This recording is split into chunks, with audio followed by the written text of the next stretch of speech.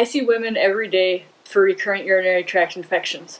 It is one of the most common reasons that women seek medical care, and it increases after perimenopause. So if you have recurrent urinary tract infections, what is a urologist going to tell you, and what is a urologist going to check for? I'm Dr. Casperson. I'm a board-certified urologist up in Bellingham, Washington, and I see hundreds of women every single year with recurrent UTI. After you watch this video, you should understand my standard workup for urinary tract infection, counseling, and prescribed treatments that are commonly used for recurrent urinary tract infection. A recurrent urinary tract infection is defined as 3 culture-proven urinary tract infections within 1 year or 2 within 6 months.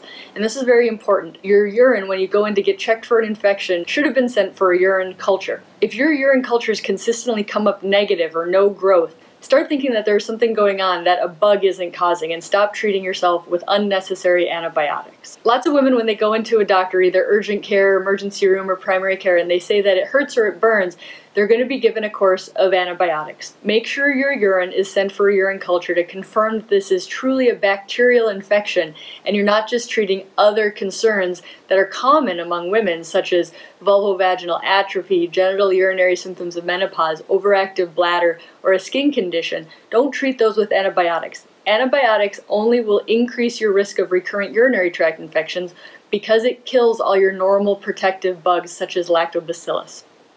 So first things first, I always make sure they're truly culture-proven bacterial infections being treated appropriately with antibiotics.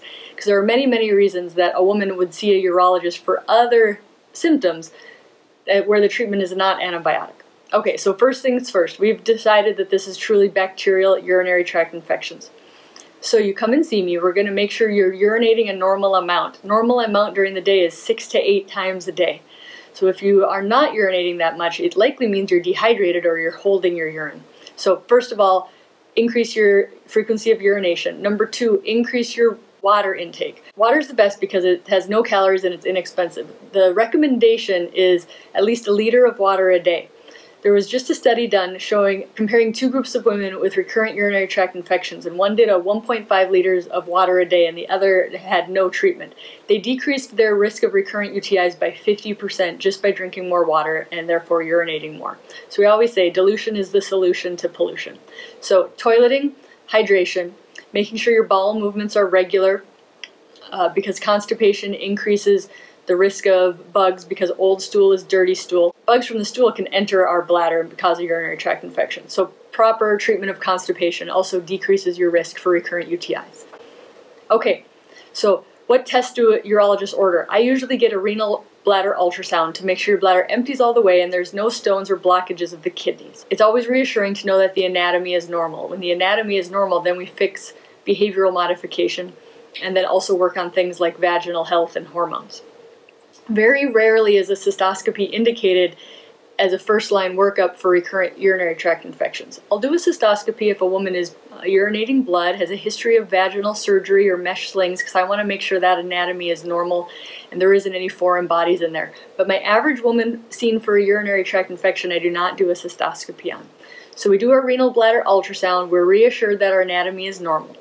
Standard course is to put all women perimenopausal and over on low-dose vaginal estrogen. See my other video for how I dose vaginal estrogen and the importance on that. But very briefly, vaginal estrogen rebuilds your lactobacillus, which die off after menopause and die off after you've been treated with antibiotics. And it also changes the pH, where E. coli and pathogenic bugs don't like that pH. So it restores the normal vaginal pH that women had prior to losing their estrogen in menopause. The other thing we use is we use cranberry pills. I like pills instead of juice because juice has a lot of calories, and we believe that it's the compounds that are in the skins of the cranberries that actually is what is effective. So I use a high quality pill, either Allura or Theracran. You can get those on the internet or on Amazon. We're drinking a good amount of water. We're urinating regularly. We are treating our vulva and vagina with topical estrogen 2 to 3 times a week. We're using a high quality cranberry product. Also, other supplements to use are D-mannose, which again can be found at a health food store on Amazon. It prevents the bugs from sticking to the lining of the bladder. So that is my standard cocktail for preventing urinary tract infections. So I tell women, I can never make anybody never get a urinary tract infection again. But we can change your risk factors, improve your vulvar and vaginal tissue, which is the main risk factor for urinary tract infections, and hope that we can decrease this and get urinary tract infections to be a thing of your past. So if you like this video, please share it with any woman you might know who has recurrent urinary tract infections. Come see me in my clinic.